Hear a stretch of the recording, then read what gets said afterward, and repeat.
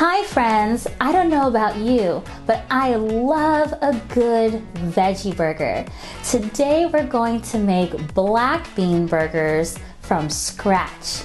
This black bean burger recipe from Tasty is easy, filling, and well, tasty. The recipe link is in my description. Let's do this.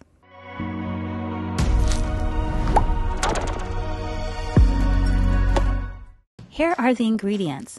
2 cans black beans, drained and rinsed, 1 onion minced, 3 garlic cloves minced, 2 carrots shredded. I had some shredded carrots in the refrigerator that I'm using, half a cup quick oats, 1 tablespoon soy sauce, 1 tablespoon olive oil, salt and pepper to taste. Okay, now for the rest of the seasoning. 1 teaspoon cumin, a half a teaspoon coriander, a half a teaspoon chili powder, and 1/4 teaspoon cayenne pepper. Heat 1 tablespoon of olive oil in a pan. Combine onions, garlic, salt, and pepper, and cook until onions are translucent. Add carrots, cumin, coriander, chili powder, and cayenne pepper, and cook until carrots are tender. Then remove pan from heat.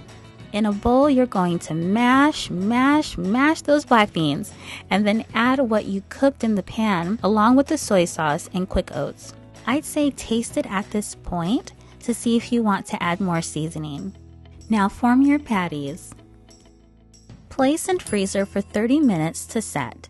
I warmed my patties in a pan coated with a little oil. Now you fix up your veggie burger the way you like it. I'm going to eat my burger with some sweet potato fries. I put my patty on a gluten-free bun, and I dressed it with some lettuce, tomato, purple onion, avocado, and vegan cheese. Okay, so I'm about to get into this burger. Let me know if you plan to try this recipe in the comments below.